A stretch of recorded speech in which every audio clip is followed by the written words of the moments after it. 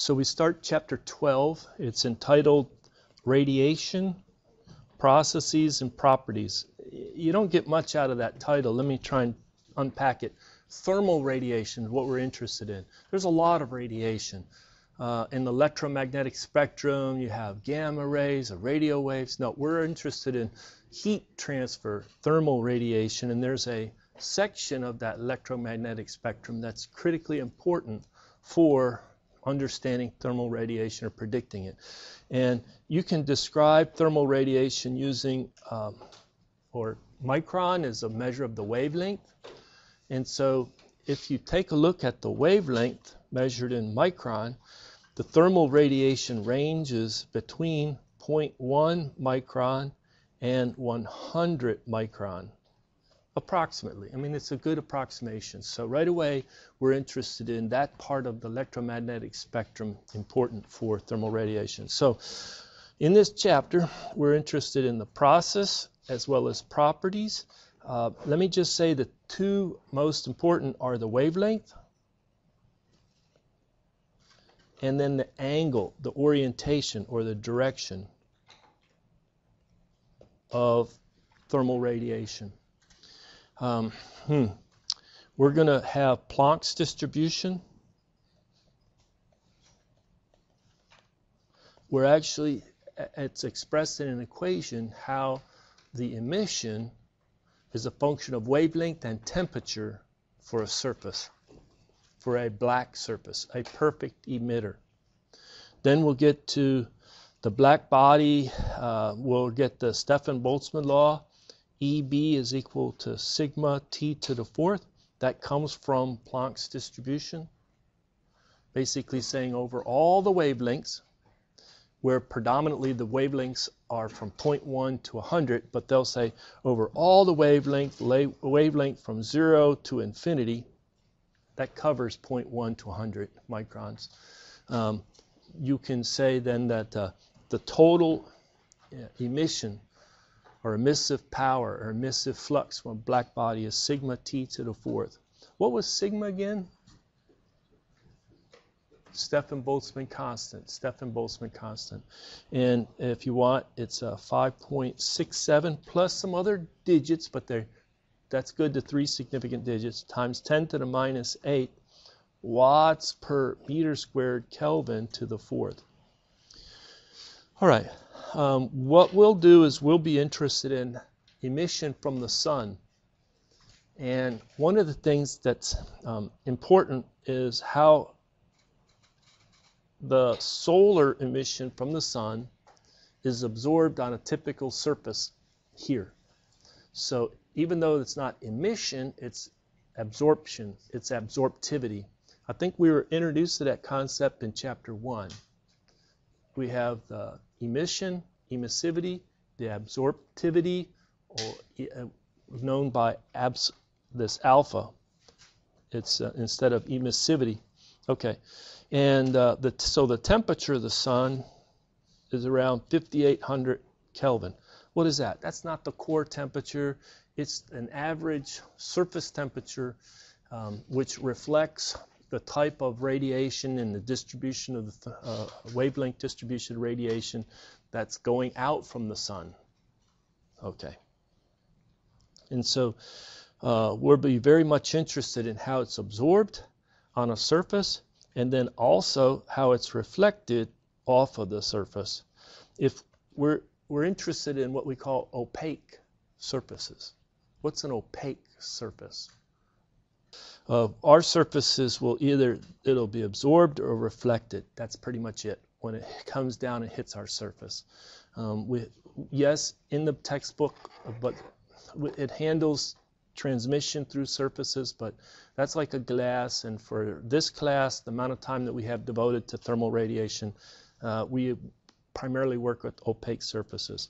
Well, we're going to get down to this law. It takes us a long time to get there. There's a lot of territory to cover, which says there's a relationship between how well the surface emits, sends out photons, versus how well the surface absorbs photons. And this really is a startling result, Kirchhoff's law. And it says that at a particular wavelength, maybe at 3 microns or 0.3 microns, that the emission is equal to the absorption. Okay. Not only that, we're going to have 2 angles with characterizing the directional characteristics. So wavelength characterizes our lambda characterizes the wavelength, and then we'll typically have theta and phi as 2 angles in a hemisphere above a surface, and that characterizes both the incident direction of the radiation as well as the emission in that same direction. And it's at that same direction, theta phi, and at that same temperature. So there's a lot of subscripts on the full Kirchhoff's law, but often we just boil it down and we say, the emission is equal to the absorptivity. But we have to be very careful, because often we may think of the solar absorptivity. That's not what's in Kirchhoff's law. So you can have a surface exposed to the sun, and the sun can preferentially absorb or have a higher absorptivity than emission. And maybe you've had some experience with that. And I'll talk about that in this class. Hopefully it's like, your fingers sticking to ice cubes.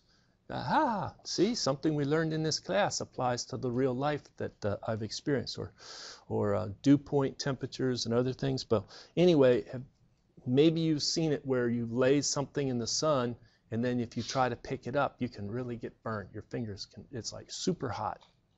And often what's happening is the solar absorptivity is higher than its emission. First time you look at the Kirchhoff's law, you say, hey, they have to be the same. The surface of the temperature of the sun is 5,800 Kelvin. Maybe that thing laying on the ground is hot, but it's not hotter than maybe boiling water. Let's say it's 400 Kelvin, Well, okay, there's a big difference between 400 and 5,800 Kelvin. Okay. Well, then we're going to get ready to launch into the next chapter, and the next chapter deals with gray diffuse surfaces. So basically everything is for the hemisphere above a surface. It's like, what do you mean by hemisphere? Half of a sphere. It's everything on top of a surface. And we'll have that. We have hemispherical properties, and then we have averaged over all the wavelengths. So a gray diffuse surface. Diffuse meaning also the directional characteristics are standard. If I think of this being the normal direction, it is a cosine distribution for the emission. That's a bad looking cosine distribution, but if I have photons and it's being emitted, they're going to primarily come straight off the surface, and very few, but some, will come at shallow angles off of the surface. All right, I sure do wish I had more time for this topic right here. Why? Environmental radiation. What does that mean to you? Environmental radiation. Climate change. You're absolutely right. Because why is the climate getting warmer, the Earth's surface, blah, blah, blah, all that? It's because of the inability to transmit energy thermally through the atmosphere back out to the abyss of whatever, the dark skies. And it's because the layer of the surface of the Earth tends to allow stuff in easier than and not allow it out as rapidly or as it has in the past. Hence, it becomes more of a greenhouse. And there's gases, greenhouse gases like carbon dioxide. That's what it's doing in the atmosphere. So I wish I had more time, but SKIP, let's jump into it. Hopefully this review gives you a sense of where we're going. We're going to talk about the wavelength, and then we're going to talk about the direction. This is where the math gets a little beyond us, just to be honest, for the time we have. So the electromagnetic spectrum. So we sketch it out. Often they have a diagram like this. They put down here wavelength, and you can put it in a bunch of different units, but in thermal radiation we often use micron. You could use nanometers, etc. And you can put in here something like 10 to the minus 1, 10 to the 0, 10 to the plus 1, 10 to the plus 2, 10 to the plus 3, and etc. You can keep going, 10 to the minus 2. And then you can think, oh, where's gamma rays? Oh, they're way down here. But they're part of the electromagnetic spectrum. Where are X-rays? Well, they're not as low as the gamma rays, but they're down in that vicinity. And then finally, for the visible spectrum, it's tucked in a very narrow range. Visible spectrum is between 0.4 and 0.7. That's the visible spectrum. If you have good eyes, you know, the average human eye can see pretty good in that visible spectrum. That's what we see. All right. And then thermal radiation goes from, hey, I just messed that up. This is not in the right location, is it? This is 1. I got to move that. Sorry. See if I can move it. Okay, almost moved it all. So the visible spectrum from 0.4 micron to 0.7 micron, roughly. All right. Then you have 0.1. This is a 0.1 micron. And so from 0.1 up to 100, that's 10 to the 2. That's 100 micron. You have thermal radiation. Okay, so what do we have? That small wavelength that's, you know, not in the visible spectrum. You would call that the ultraviolet, UV. Have you ever heard of UV? Sure. You ever buy glasses and they talk about the UV protection of your eyes? There it is. Why? That's lower wavelength, higher energy, and higher damage to your eyes or damage to your skin. You can get skin burn. You get primarily skin burn from the UV. All right. And then out in here you have the IR, the infrared. So the infrared radiation, often they'll talk about the longer wavelength infrared and then the shorter wavelength infrared, or near field, far field infrared. But so you have the UV, the visible, and the IR. Okay, some people may have remembered a mnemonic. It's Roy G. Biv. Yeah, Roy. I'm going to spell it backwards. G. B-I-V. And that stands for red, orange, yellow, green, blue, indigo, violet. And so the red is around the 0.7, and the violet's around the 0.4. And what's smack dab in the middle of the visible spectrum? Green. Green. So and then it helps you this way. Red linked with the infrared, and the violet linked with the ultraviolet, UV.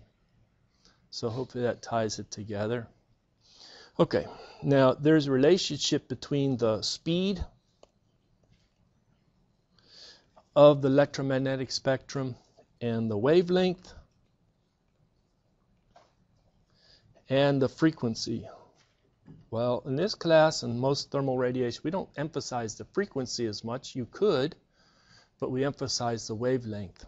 And so what would be the speed? C.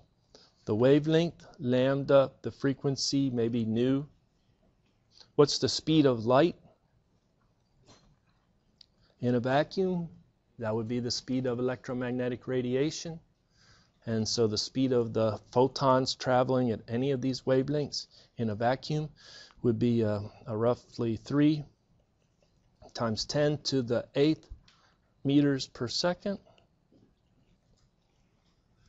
And then the energy of a photon is given by a Planck's constant, the speed divided by the lambda. So if Planck's constant's a constant, the speed of light's a constant, then you see that the energy is proportional to 1 over lambda. As lambda gets smaller, what does the energy of that packet, that photon, do? It goes up. UV is very dangerous, high energy, destroys your skin or damages your eyes or other things. Has anybody ever seen anybody that did too much fishing without UV protection on their eyes?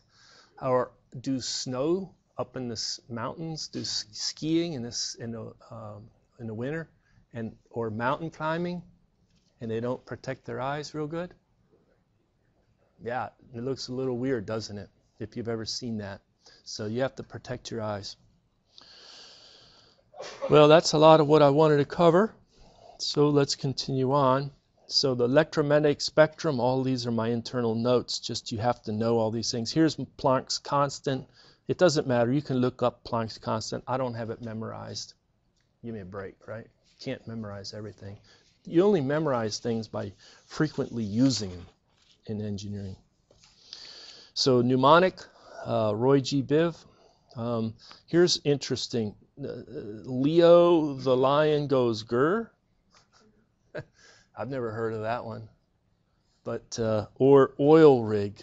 So oxidation is the loss of electrons, reduction is the gain of electrons. Anyway, there's a bunch of different things to help people remember things. So that's what a mnemonic is.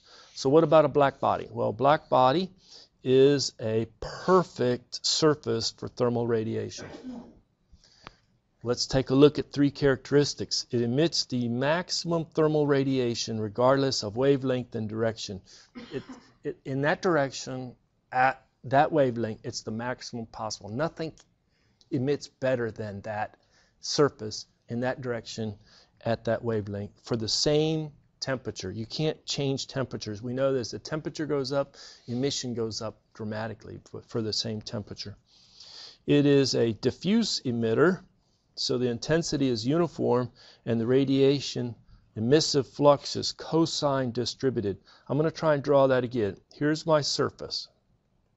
It's doing the emission to something above it, the gas or space above it. We often introduce a perpendicular N normal direction.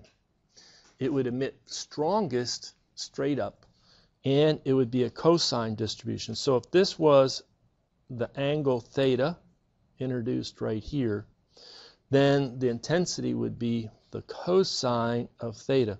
So if theta is equal to 0, cosine is 1.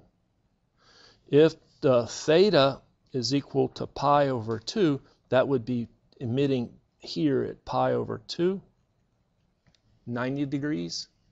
What is the cosine? 0. So really it goes to 0. So we try and draw that again where it's magnitude of 1, and then as I'm going out, it's reducing, and then as I get finally in that direction, it tucks right in. So that's the way they show it, cosine distribution. So a black body has that directional preference of emission. Okay. The other thing about a black body that sometimes we forget, because the focus is often on the emission, but it likes to absorb. So it absorbs all the incident radiation regardless of wavelength or direction. If a photon hits a black body, it's gobbled up. That's why I think they really call it black, because if you look at an object that's red, what's it doing? It's reflecting red. If you look at an object that's black, it's not reflecting much. It's not in the visible spectrum, and so basically it's gobbling up, absorbing all those photons. So we want to talk about Planck's distribution, and then we want to talk about Wien's displacement law. Well, here is some notation. E lambda comma B. All right, let's do the first thing. Subscript B. What's the subscript B for? It's for black body. Okay. What about lambda? It's going to be per wavelength.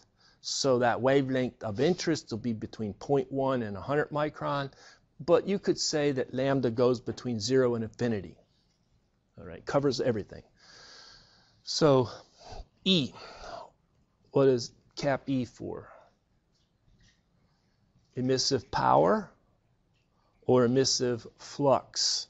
The book uses emissive power a lot, yet the units on this term will be something like watts per meter squared micron. I understand the micron, it's per the wavelength of interest in that zone around that particular micron wavelength. But when you put the watts per meter squared, I'm thinking of flux instead of a power. Power is just watts, but I'm going to be consistent with the book, and so these would be the units on this term.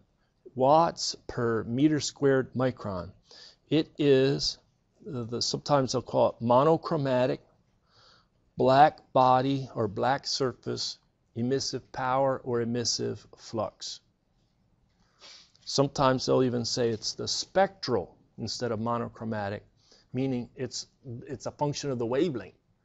It's the spectral emissive power, the spectral emissive flux. Sometimes students get confused because there's not just one notation in all textbooks for what you're talking about. So they'll have the E lambda B, and they'll plot it as a function of wavelength in micron. So if you have something that's relatively cold, it will put out a distribution like this.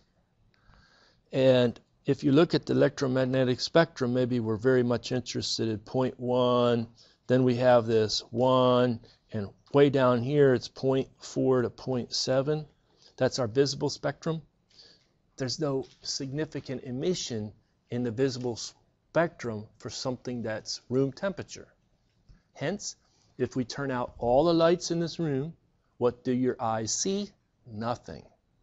But if I had a hot stove up here, and the stove was turned on, and the coil of the electric coil on that hot stove was sitting there fully going 100%, right? And I turned off all the lights in this room, what would you see? You would see the red hot glowing coil on the stove. So after the surface heats up, you can get significant emission in the visible spectrum. So this would be a low temperature, and then as it heats up, it's higher temperature, even up till you get to essentially the temperature of the sun, where it kind of peaks right up in here, and it peaks right at green. So this will be like 5,800 Kelvin. And it's dumping a lot in the visible spectrum. Now, the x-axis has wavelength, and so you wanted to go from 0.1 to 1 to 10 to 100, right? Actually, I should have stretched it out more, because I'll show a real plot of this, but I'm just, for illustration purposes, 100 should be further out. Sorry about that. Put 10 here and then put 100 out there. Okay, so something really cold, maybe it's emitting in the long wavelength. Maybe something that's 100 Kelvin. Is that cold? Yeah, 100 Kelvin's really cold. Maybe 300 Kelvin's here. It's really not emitting significantly or anything in the visible spectrum. Maybe you get higher temperature and then finally up to the temperature of the sun and you're emitting strongly. Okay, what about this not x-axis? We talked about that. What about the y-axis? Well, that's my spectral emissive power, units of watts per meter squared per micron wavelength.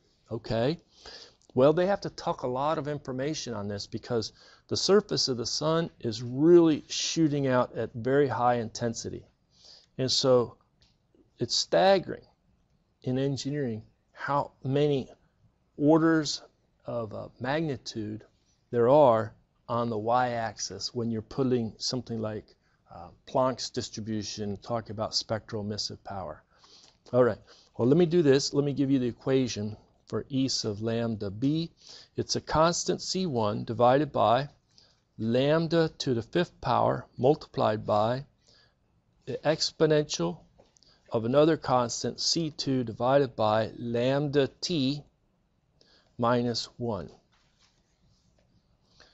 Okay, so the constants don't frighten us. There's a C1 and a C2, and their values are given in the textbook. I don't need to repeat them here. But this function, whoever came up with it, Planck, was a genius. How did they figure this out? How does that plot, how does that function give us the y as a function of lambda? Lambda shows up there and there for different t's. You put in maybe 100, plot it as a function of lambda. Put in maybe 300, plot it as a function of lambda. Put in 5,800, plot it as a function of lambda. And when you put in the 5,800, the magnitude is very, very high of this monochromatic emissive power flux or spectral emissive power. So it's a very simple equation, isn't it? At least it looks simple. Well, here it is plotted to scale. So again, it stops at 100, stops at 0.1. There's the wavelength. What's the shaded region in here? They put 0.4 to 0.6, but it's like 0.4 to 0.7, somewhere like that. And why do they shade this? That's the visible spectrum, what your eye, typical good eye, can see. All right. Now, look at this spectral emissive power. Again, what are the units? Watts per meter squared micron.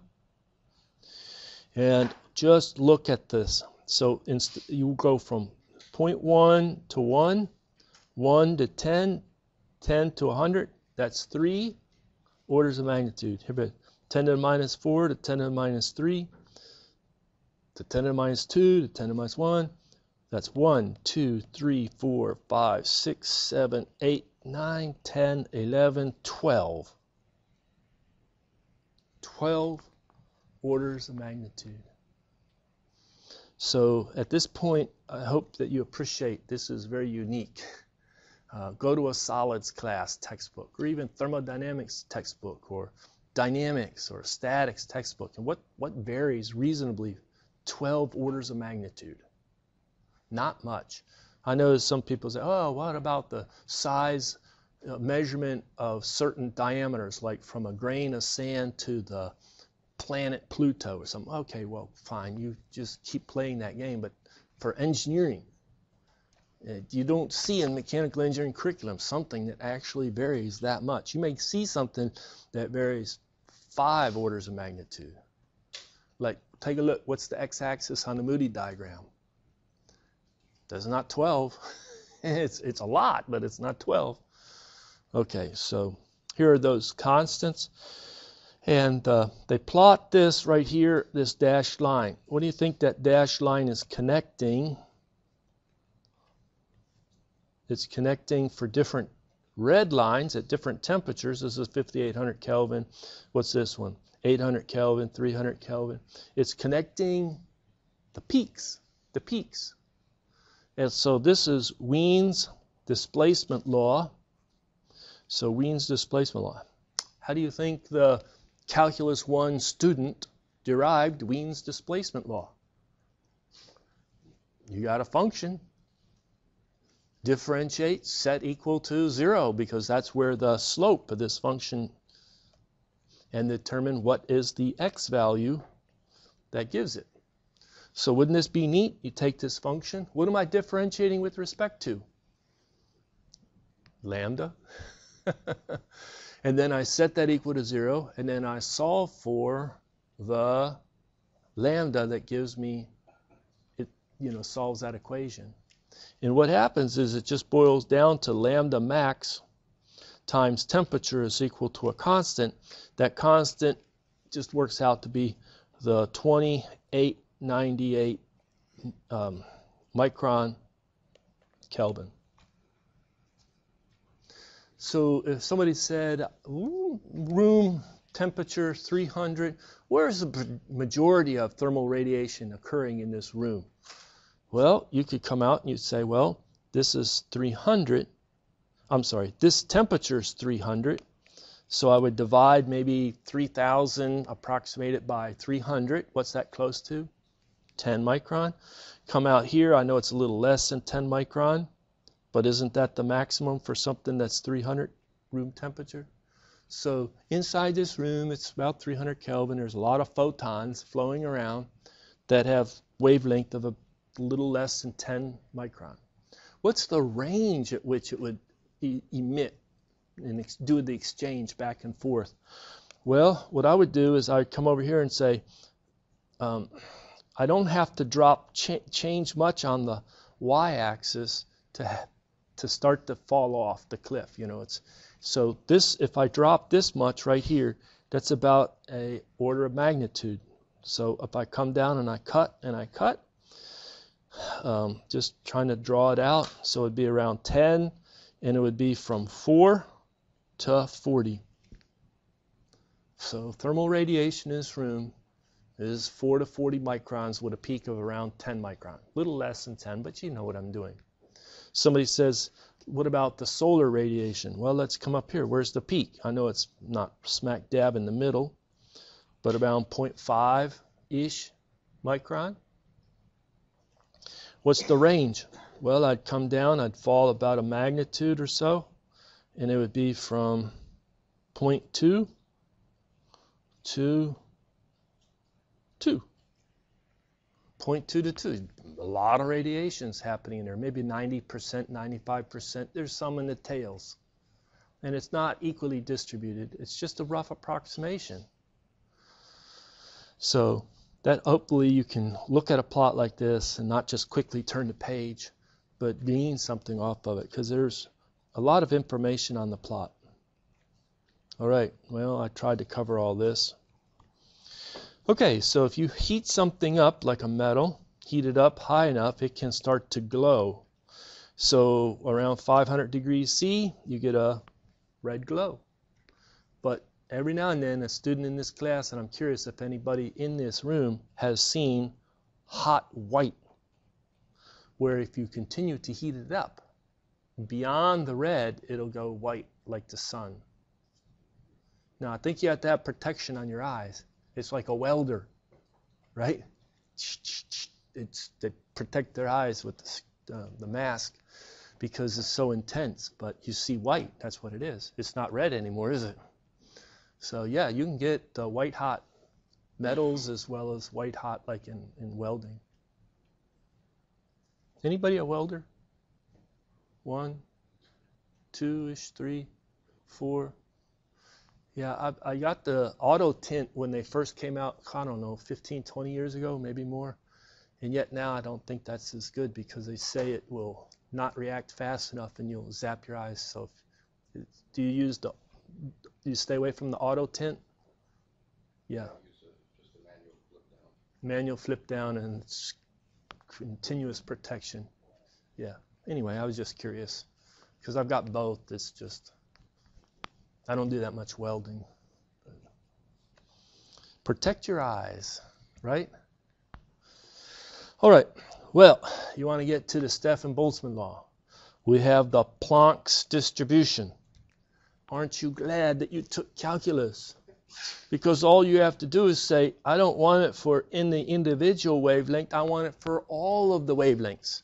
So what's this doing, this integration from 0 to infinity over all the wavelengths? It's summing them all up, summing up the contribution. And there's 3 dots here. What does that mean? It's a lot of work, or a little bit of work. I can outline it to you. When you put that in the integral, you have the C1, you have this d lambda, and what you want to do is you want to change variable because of this lambda t right there. So what you want to do is you want to put your lambda to the 5th, let me write it all out, exp of C2 divided by lambda t minus 1. Whoops, I got that wrong. This way. Okay, so you multiply by t and t. That way I change variable, and maybe I let x be lambda t. But then I don't have enough t's down there, so I'll put another 4 t's down there, and then I have to put a 4t up there.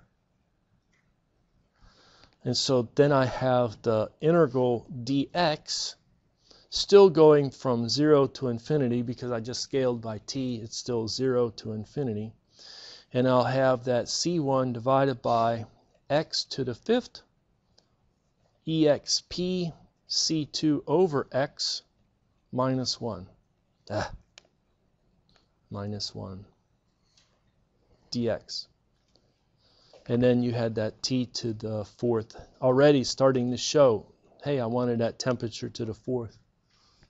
All right, so basically all of that inside the integral now, or that integral, is sigma. Sigma is it's the Stefan-Boltzmann constant. It's related to C1 and C2. So just to show that you can use a tool, I set it up. Here it is for that, just that integral. You get the pi over 415 c to the 4. So this is what sigma's got to be. Substitute what C1 is. Substitute the pi to 4, fine. The 15, and then you had C2 to the 4th power. And yes, you get that. So, okay, a lot of work, we showed it. Planck's distribution gets to the Stefan-Boltzmann law. Well, we're interested sometimes in how much emission doesn't go between 0 and infinity, but between 0 and lambda. And so we're interested in bands of emission. Because if I could figure out maybe it goes from 0 to 2 micron, then I could use that result and I could go from 0 to 4 micron. Then if I wanted to know the difference, what goes between 2 and 4 micron, then I would take this one and subtract that one, and then I would have the percent or the fraction. So they have this cap F. Now, in a minute, you're going to be introduced to view factor. Not today, maybe tomorrow. Will be not Wednesday, we'll get into view factors. But this F is for fraction, not view factor in the future. Okay. And so its subscript is 0 to lambda. So what is the fraction of emission between 0 to lambda? And it's a function of temperature. So here it is. You just do that. Divide it by the total emission. Substitute. And there you go. You can make that calculation. Well, aren't you glad that other people have done that calculation for you and put it in this table in our textbook? So what they found is a function of sigma times t, not sigma, lambda times t, which is in micron Kelvin. So if you want to know the fraction going up to that wavelength at whatever temperature it is, first you have to figure out what wavelength you're in. Oh, I'm interested in 2 microns. What temperature? I don't know, 300 Kelvin. Do the product. That's going to be 600 micron Kelvin. Come down, find 600, and then read off that fraction. Essentially nothing. Essentially nothing. But let's say I was 20 micron, 300 Kelvin. That would be 6,000, wouldn't it? Well, I have to come look for 6,000. It looks like it's close to that one. I don't know if my table, did I truncate it? Okay, there it is. And this is the fraction right here, 74%. So this table allows you to do band calculations. How much is emitted in this wavelength band? Okay. Okay, so we do have emissivity for real surfaces. One is we're data starved. It's like, hey, we have the computational power in computers, and we have all this theory, which is beautiful, but often in engineering we're starved for data. Like, do I really know? Do I really know the emissivity at all these wavelengths? Because if I knew the emissivity at all these wavelengths, then I'd multiply by that spectral emissive power to get the actual emissive power at that wavelength for that temperature of the surface. What you can see is the real surface emission at a given temperature is different than the black body emission at a particular temperature. Often the black body is nice and smooth and the real surface is not. And so it varies a lot. If I looked at it at any particular wavelength, I pick one, it's the ratio of that line over that line, that gives me the emissivity at that wavelength. I come over here, maybe the emissivity at this wavelength is a little higher. You know, its emissivity is a function of lambda. Okay. Here is my emissivity as a function of lambda. It's plotted on the x-axis, so from 0 to 2 micron, it was emissivity of 0.35. And then above, it was 0.2, and then it's 0 above 4 micron. Can you approximate for a surface that's 2000 Kelvin, what is the total hemispherical emissivity? Hemispherical just means there's no directional preference. It's just there's nothing in here about direction, just into the hemisphere above. And you're going to be able to compute that it's around 0.243. How do you make that calculation? Well, you bust it in the bands. You go from 0 to 2, then from 2 to 4, and then from 4 to infinity. Isn't that the same as going 0 to infinity for integration? And what we want is we want to calculate the emissivity, and it's based on, let me try this. Do this. The integral divided by sigma t to the fourth from 0 to infinity of the E lambda B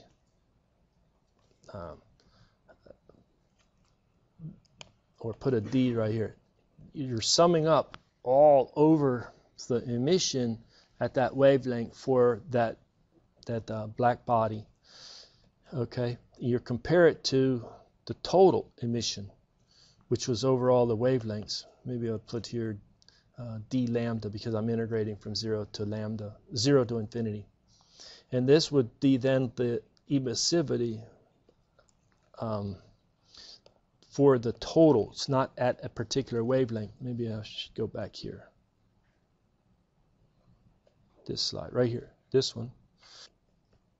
D lambda, integrate emission lambda b d lambda from 0 to infinity, 0 to infinity. That would give us the total hemispherical emissivity. All right, so I need to bust this into bands and then normalize by sigma t to the fourth. So I need to find out what is the fraction that's going between 0 and 2, and the fraction going between 2 and 4, and then the fraction between 4 and infinity. And here I multiply by the emissivity between 0 and 2, the emissivity between 2 and 4, the emissivity between 4 and infinity, add them up. This sigma t to the fourth, sigma t to the fourth, they're going to cancel. And that's how you calculate the emissivity, the total hemispherical emissivity. So what it boils down to is what is that fraction between 0 and 2 micron? Well, the surface is 2000, so I have to calculate 2 micron times 2000 Kelvin. What does that give me?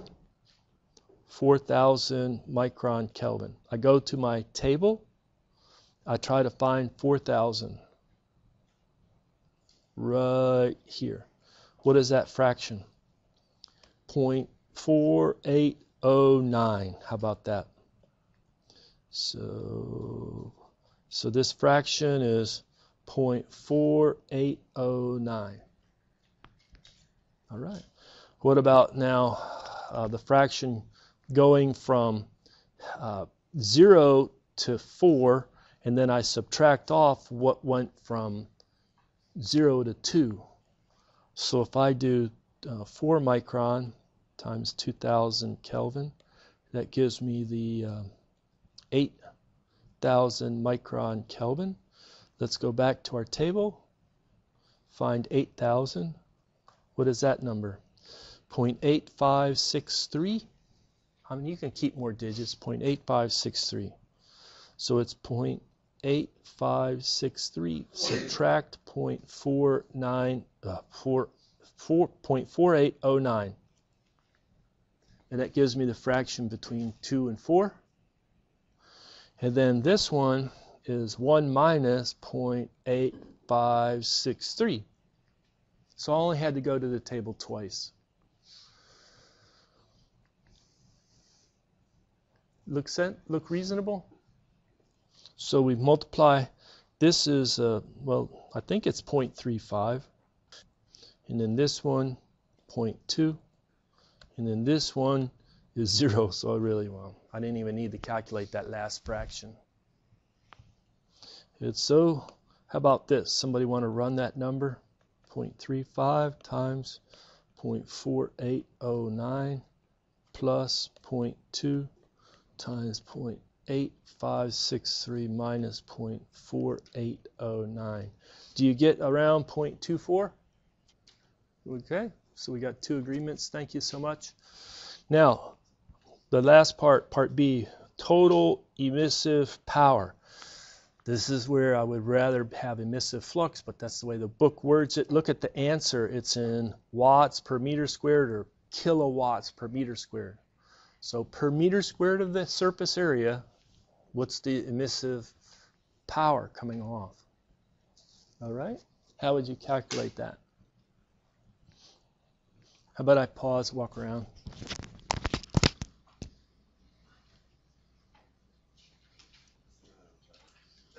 All right, so to get the total emissive power, it would be like E is equal to the emissivity that you calculated, that total emissivity. I know the hemispherical may throw you off, but a total emissivity times EB, which is simply the emissivity you calculated, Stefan-Boltzmann, temperature to the fourth power.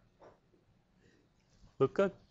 And then I know we want to avoid the integration. Some people are thinking I need to go do the integration over all wavelengths, but we already did that. Okay.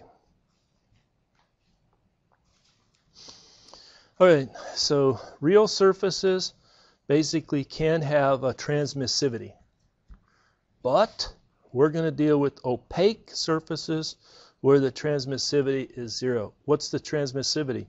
It's how much, what's the fraction transmitted compared to the total incoming. So if we have the total coming in, some of it's going to be absorbed, some of it's going to be reflected, some of it's going to be transmitted. And so if the sum of them has to sum up to 100%. But often that's 0. And what we get is that the reflectivity plus the absorptivity is equal to 100%. All right. Okay, if you're given something like this, what's on the y-axis? Is that emissivity? No, it's absorptivity as a function of wavelength. So they're coming out to 0.3 micron, then to 1.5 micron, and then out to infinity. So from 0 to 0.3, the absorptivity is 0. Then it jumps up to 0.9. That's quite high absorptivity in this range between 3 and 1 micron, or 1.5 micron. And then beyond, it's 0.1. Okay, so this is another good calculation to make. What's determine the solar absorptivity. When you see this word solar, what does that mean? It's coming from the sun. Temperature of the sun, surface 5800 Kelvin. That's a good engineering number to use. So if it's emitting at 5800 Kelvin, that's the type of wavelength of photons. What can you tell me about the photons? There are a lot in the visible spectrum, some in the UV and some in the near field IR, or short wavelength IR. Okay, what did we say? We said that the wavelength was around 0.2 to 2 micron, wasn't it? Approximate? A lot of radiation from the sun. If you take a look at from the sun, maybe right out here is 2. 0.2 is right here. See what you're doing? You're going to get that solar, that absorptivity of the surface from the solar incoming radiation is going to be high. Okay? You're going to numerically calculate it 77%. That's pretty high. How do you calculate this? Well, you have to get what is the fraction. It's a sum of these times their fractions. So basically we have 3 bands: band 1, band 2, band 3. So it's going to be absorptivity times that fraction of the incoming that's in the range from 0 to 0.3 micron. Then the absorptivity times the fraction of the incoming that's from 0.3 to 1.5 micron. And then the absorptivity of the surface times the fraction of the radiation coming from 1.5 to infinity. Does that make sense? All right. So we already know what this is. That's 0. This one is 0.9. This one is 0.1. So I really need to get the fraction. So the way you get the fractions is you need to calculate the fraction that is 0 to 0.3, the fraction 0 to 1.5. Those are the only 2 numbers you need. This one is used right there. And then you make the calculation. The fraction from 0.3 to 1.5 is equal to the fraction that goes 0 to 1.5, subtract the fraction 0 to 0.3. And then you make the calculation. The fraction 1.5 to infinity is equal to 1 minus the fraction from 0 to 1.5. All right, let's do this. How about I let you calculate one of these. Let's do this one right here. Can you tell me, for the surface of the sun, effective temperature 5800 Kelvin, what is the fraction of emission between 0 and 1.5 micron? Can you make that calculation? You probably need your book, but I want to see if you can make that calculation.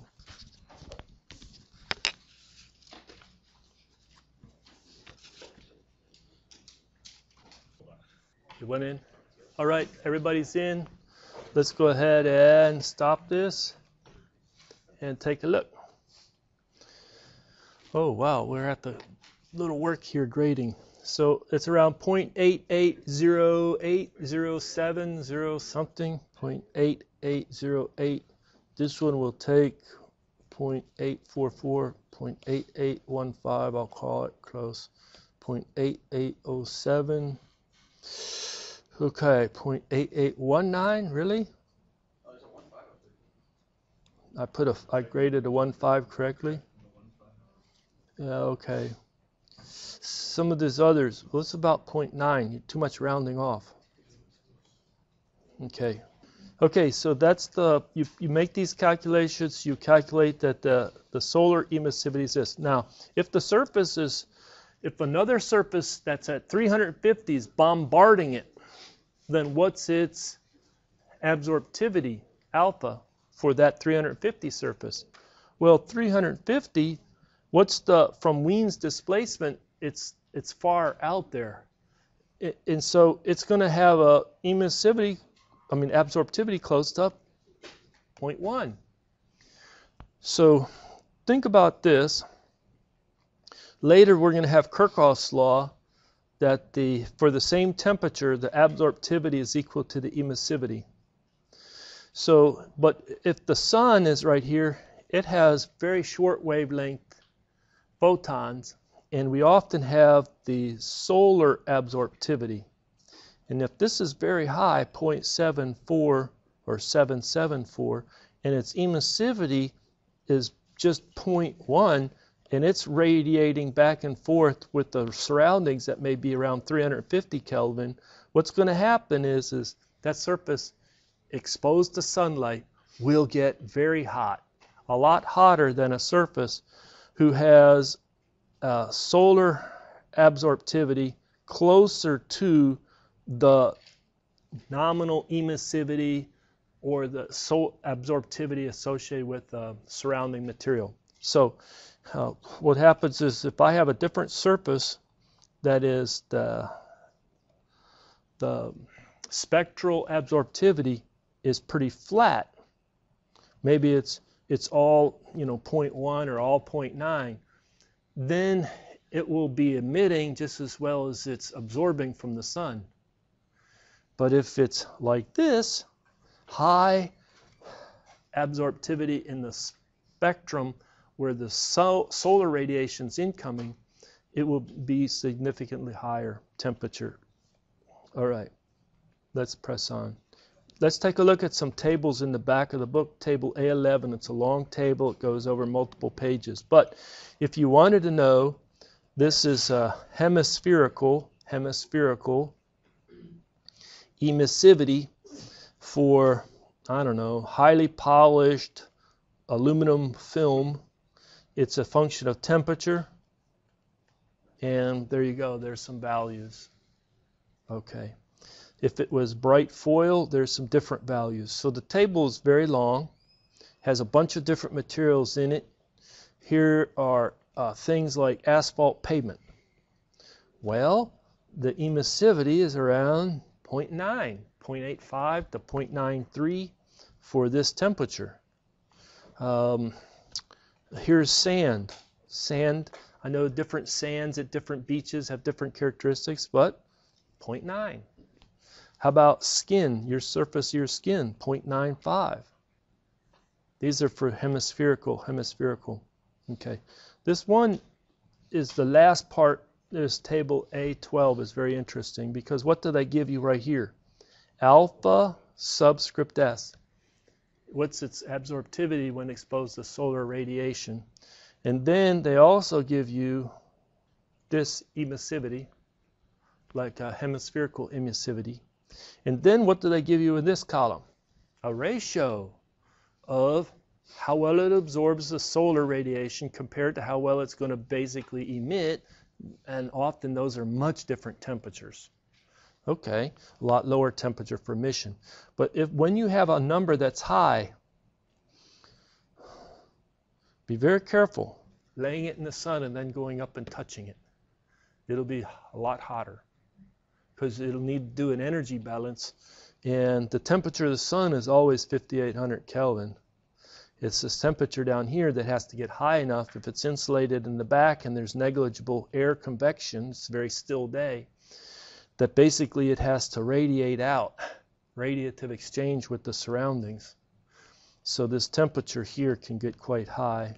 Temperature of the surface will be higher when you have something like that.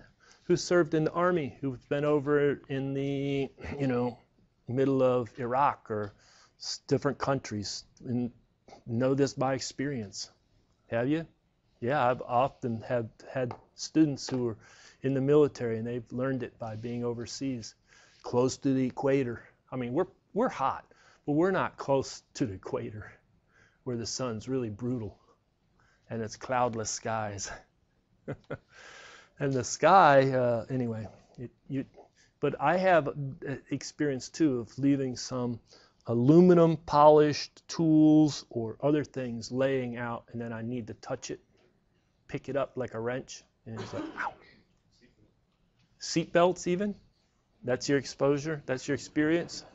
Yeah. Well, anyway, take a look. This is information that you can use in your life. So now what we want to do is take a look at the fluxes associated with an opaque surface. So here's my surface. Now, to maintain a constant temperature, I may have to supply from the backside, the non-radiative participating side of the surface, a flux. And so I'm going to show that as being supplied to the small control volume right there. There's my control volume. Okay, so this may be a conductive flux. Okay, now what do we have is we have irradiation coming in, photons. Often they draw it over to the side coming down here. And that's our G. Now, the G in the book does not use G double prime, but the units on this G, this irradiation, are watts per meter squared.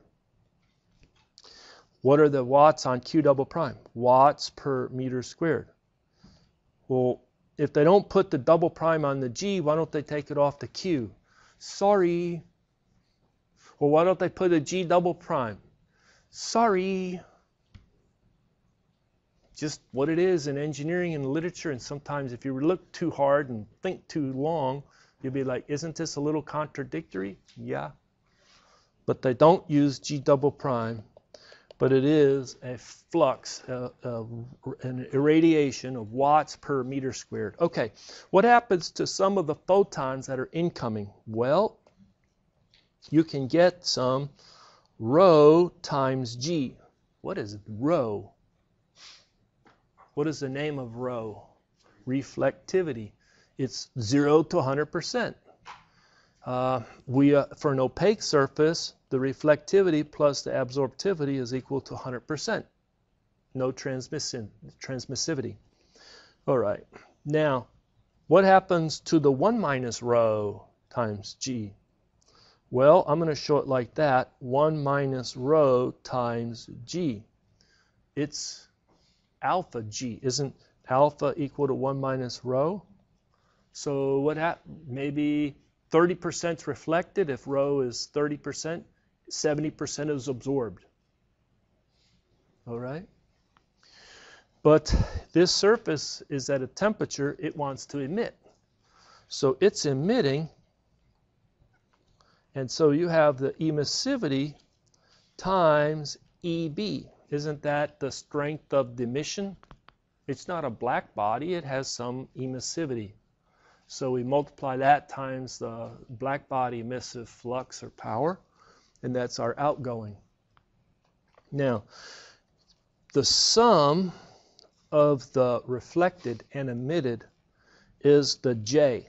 What? Don't I know you're getting confused, but this helps us in the bookkeeping. J is our radiosity. It's not J double prime, it's just J, and it's the net outgoing. It's the sum of the reflected and the emitted. So this illustration, hopefully you can digest it a little bit. But if we have our control volume, we have our in is equal to our outs. That's all energy balance is. Let's do it per unit area of the surface. So we're looking at fluxes. What's an in from the bottom? Q double prime. What's an in from the top? Depending how big of a control volume you do, you could put the in as a, let's put it like this. 1 minus rho times G. But then the only out is an emissivity times EB. That's for a very thin control volume. Thin control volume. Or if you had a little thicker control volume, out like this. Whoops, I'm not drawing it that well. If it was a little larger, you'll get the same result. Let me draw it over here. A larger control volume. You still have the in equal to the outs. What's our in? Our Q double prime from the bottom. The 100% of G from the top, and then our out is our radiosity J, which is the sum of the rho G plus emissivity EB. And can you see that when I bring this over to that side and combine it, I get the same equation? They're the same equations. But at least what we have is we've introduced you to these radiative fluxes. The G is incoming. It's our irradiation. or J is the net outgoing radiosity made of two components, made of reflected and emitted. We're going to revisit that in the next chapter. Kirchhoff's law. Well, we can do Kirchhoff's law for a little flat surface in an enclosure. You can do Kirchhoff's law for one side of a large parallel surface with another side of a large parallel surface. You can do Kirchhoff's law for an object, doesn't have to be circular, can be circular, in a large enclosure. I've seen all of these. You see what I'm doing? And so, but you're interested in the exchange from this surface and that surface, this surface and that surface, this surface and that surface. I think it's a little easier to do two infinitely large parallel plates, but I think most books do something like this. Okay, what's the bottom line for Kirchhoff's law? Well, something about the absorptivity and the emissivity. The surface, the two surfaces have to be the same temperature. We're not interested in different temperatures and comparing different cases. It's the same temperature, the same orientation, theta and phi. I know I haven't really emphasized theta and phi, but that gives us the direction of the radiation, incoming as well as outgoing, and at the same wavelength. The most important to remember is the same wavelength. And often all you have to do is change it up and have, we're going to have solar irradiation, and that can significantly be different than the nominal emissivity of the surface. All right. Okay, so let's do the derivation. If I consider two large parallel black plates, I have the temperature 1 and the temperature 2. What leaves one is simply no reflection, it's just the emission of one. That is 100% G. Hey, what was that? Irradiation. On 2, from the perspective of surface 2 over here, what's hitting G2 is what's hitting it is EB1. Likewise, what's being emitted from 2 is going and impinging itself on 1. All right, so what we find is that G1 is equal to EB1 from an energy balance statement. You can't have them the same temperature and yet a net radiative exchange between the two. This is the net. It's EB1 minus G1. You conclude G1 is equal to EB2. You put in that EB1 and EB2. You get that the sigma T to the fourth. And basically you conclude what you didn't even need a proof of is that they're at the same temperature for the net exchange to be 0. All right, redo it. Say if surface 1, this surface, has an emissivity as well as an absorptivity for surface 1. But we're going to leave the two temperatures the same. If you do that calculation, the net exchange concludes that the emissivity is equal to the absorptivity for the same surface, surface 1. If you back up a little bit and now consider at each and every wavelength, and then you can even back up further and do it each and every direction. So I'm not only interested in this wavelength, but I'm interested maybe for this surface, this direction theta, and phi. It's really hard to show in 2D, but it's that circular angle that goes around. You find if you have them at the same temperature, even if one is black, the emissivity and absorptivity for this surface is what we're trying to focus on. The net radiative exchange has to be 0 if they're the same temperature. Then you get that the bottom line is that the monochromatic or the spectral emissivity is equal to the spectral absorptivity. At each wavelength, they're the same. And then again, you just do it for any direction. So that's the general Kirchhoff's law. And we use it in thermal radiation. All right. Now, this is the part where I don't know if I should jettison a whole lot of it or just cover it like I'm going to cover it. But I have to focus on the directional characteristics of thermal radiation. And that will help us understand radiation intensity, which is a very abstract concept to students because it has very funny units. But to do the directional characteristics, I need to go back and review a radian. Because when you go to 3D, you don't have radians, you have sterradians. You don't have two-dimensional planar angles, you have three-dimensional solid angles. All right, so if we go back and review in 2D, put just the axis like this, and I have the length L of this line, and I sweep that length by pivoting or rotating around that point at the origin. So the length of the line doesn't change, it's just R. And I rotate it or sweep it through this angle theta. I then take a look at this. What is that? The length of the arc swept by the other tip. And there's a relationship between L, R, and theta. What's that relationship?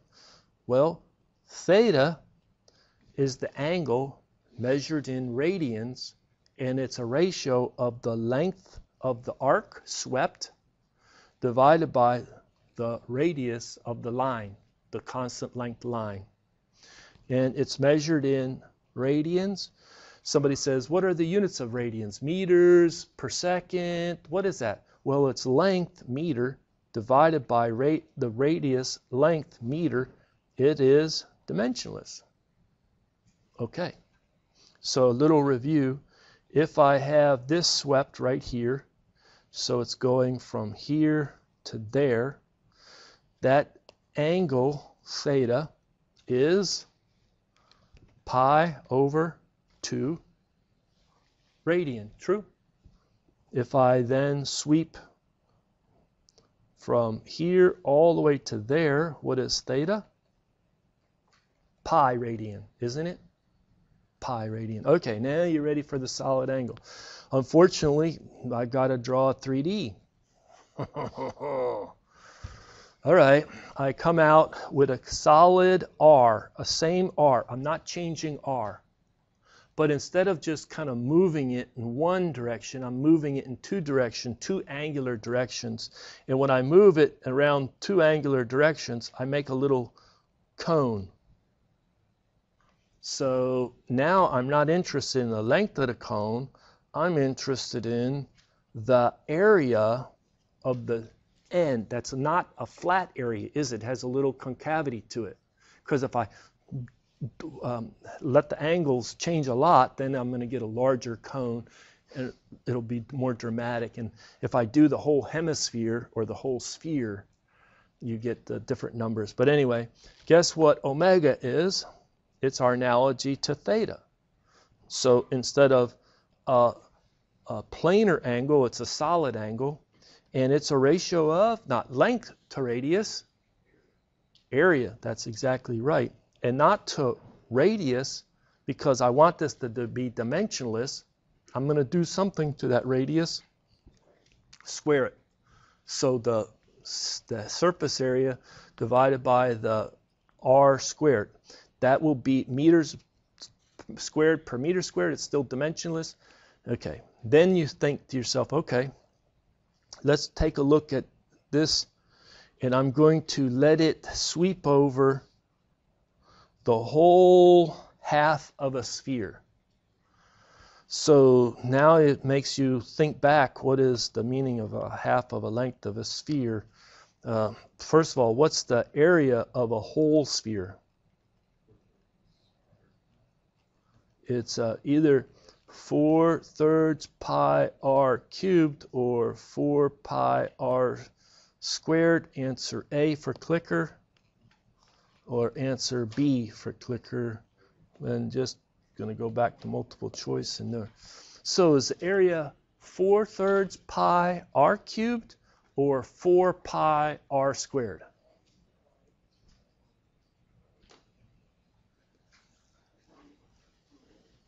All right, let's go ahead and stop. Now, here's a little hint, Zachary, right? The little hint. If I say area should have units of meter cubed or area should have units of meters squared, what should be the units on area? Answer A or B. Zachary just called it out to help you if you listen very carefully. But answer A or B. Another clicker question.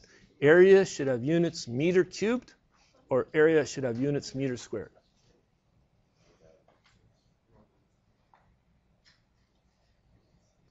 All right. So we're going to grade that one for sure, just to know that you're on the right track. And then what we do is we focus over here and we say I have the radius cubed or I have the radius squared in my equation. And radius is length. One of them will give me area. Either A, radius cubed, or B, radius squared will give me the right units for area. Which one is it?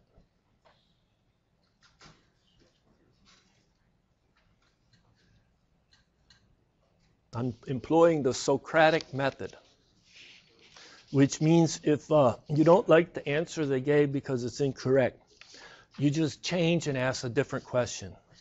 And you just continue to ask questions until it's like they're on board. That's the Socratic method. You should try it with your children when you have children, because nothing else will work and probably that won't work either. All right, I think we're done. And now this better be 100%. Oh, come on now. No, come on now.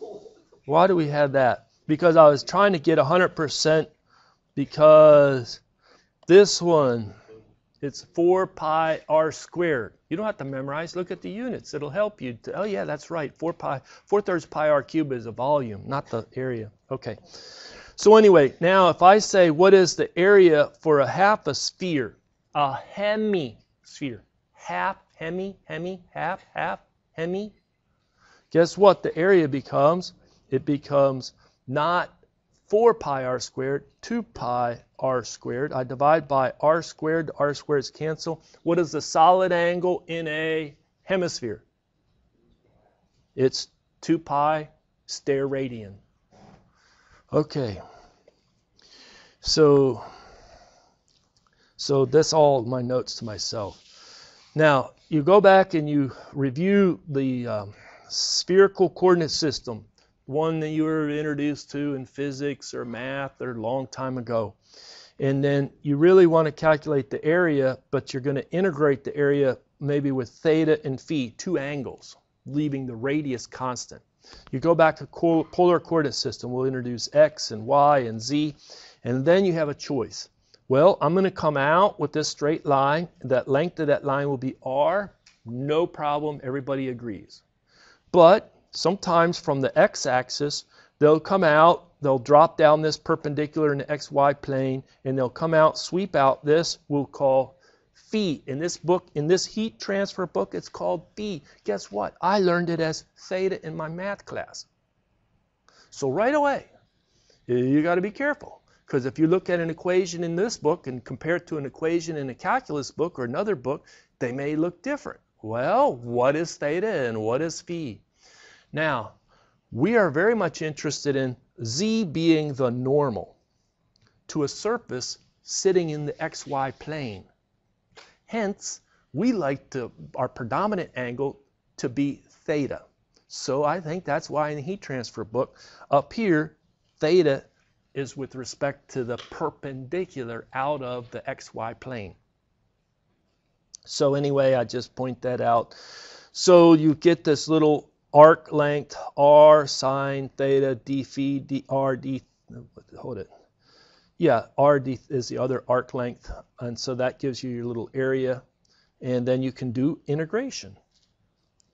Now the world gets a little more challenging because they want to talk about the intensity, the radiation intensity, I. Okay, so the radiation intensity is not per meter squared, it's per meter squared n. I know that's my notation. They'll just put m squared, and they'll say this is per area that's projected normal. It's from the perspective of this person up here looking that way back. And so if they look back, your area could be this much, but because they're not looking straight down, if they look straight down, 1 to 1. But if they're looking at a side, they're just seeing it tilted, they're seeing less of the area. So it's a intensity. What happens then is you can get the flux as an intensity, it will be constant per angle, shallow angles, but when you convert it back to our emission, it'll be cosine distributed. All right, I'm just going to press on. But you could have the same thing. You can have, you can go back and talk about emission, irradiation, or radiosity in terms of this radiation intensity. Oh, too much.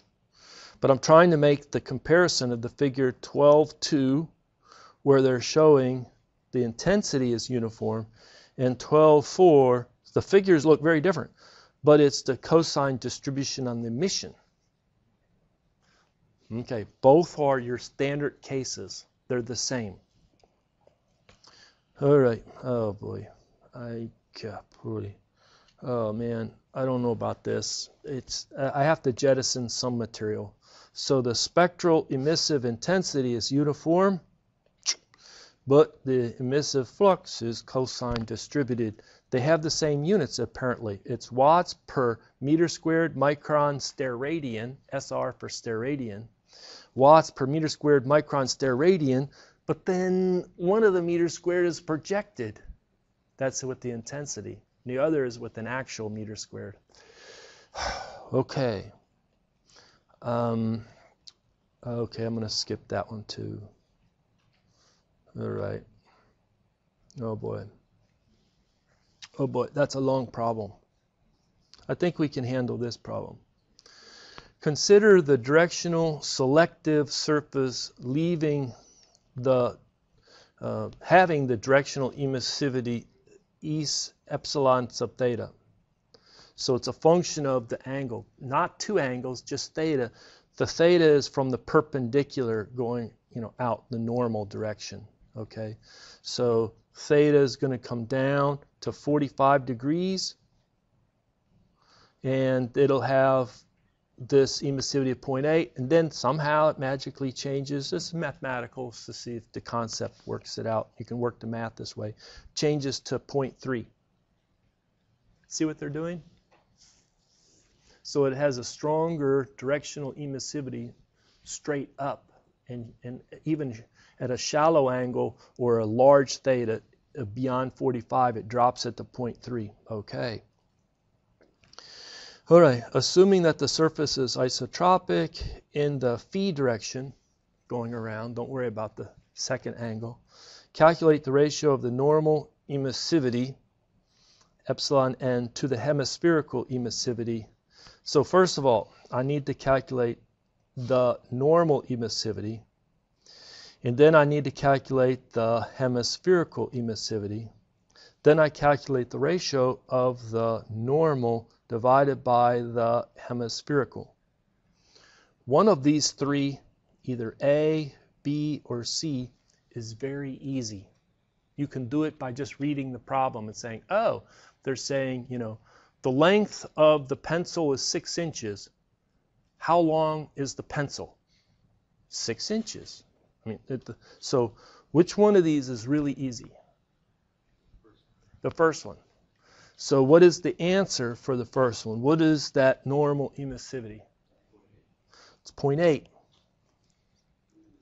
But now I need to get the hemispherical. That is averaged over the entire hemisphere. Okay?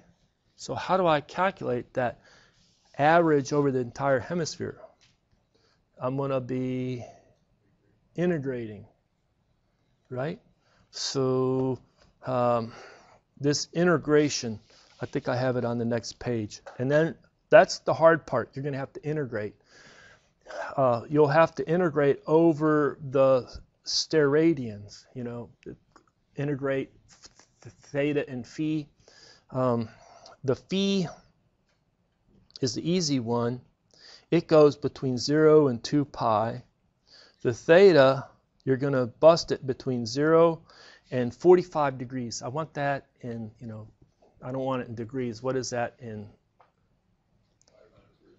pi over 2? And then I'm going to do theta from pi over 2 to pi. That'll cover the whole hemisphere. And let me do this, jump over here. So we're going to integrate with respect to, well, you bust it into two sections as well. You bust it into the integral from 0, hold it, did I say pi over 2 or pi over 4? Pi over 4 to pi over 2. Sorry, I messed that up too. All right? So I go from 0 to pi over 4 and then pi over 4 to pi over 2, where I'm changing that from 0.8 to 0.2. What do we get over here? Well, we have the cosine of the sine of d theta, and then the 2 pi is what came out integrating over all the d phi. You integrate d phi 0 to 2 pi, you just get the 2 pi. All right. There's a relationship where the intensity and the emission cancel. Pi times intensity, emissive intensity is equal to the emissivity. That's a relationship I skipped over developing. And you then calculate the hemispherical emissivity. You then do the ratio, 0.8 to 0.55, and you find it's a 1.45. I think this is a homework problem. You already looked at them? Did you already solve it? You just looked at them. That's good. Sometimes I'm able to solve a homework problem in class, and then that helps you if you're already familiar with what the homework problem wants you to do. Some of these I use Wolfram Alpha to help me with integration. You can find that you can do these integrations in Wolfram pretty easily. Where we're going to get to, what we need to get to finish this chapter out, we're very much interested in gray diffuse surfaces. All right, what is gray? Independent of wavelength. So when we think about the emission as a function of wavelength down here, if it's a black body, we get this nice shape. What was that equation? Somebody's distribution. Wien's distribution or Planck's distribution? Planck's equation or Planck's distribution. That would be for a black body. And if it's gray, you knock it down by the same percent. Maybe the emissivity is 80%. Well, it's knocked down. The emission is knocked down by 0.8. All right, that's what I'm trying to illustrate here. So for the gray surface, that would be this curve. Same shape, just everywhere knocked down. Then the second term, diffuse. It has no directional preference. It is cosine distributed, and the best illustration for here is that. And again, this is theta. Theta going from 0 to pi over 2. Pi over 2. And if you put in the cosine of 0, you get 1. If you put in the cosine of pi over 2, you get 0. So it pinches it off. So the length of the emission here in this illustration, by the length of those arrows, is that intensity. This is always an approximation. There's never any truly gray diffuse surface. But if you had to do the math with all of the angles and all the wavelengths, it would just be overly cumbersome. So hopefully you got a lot out of it, but this chapter ends with gray diffuse.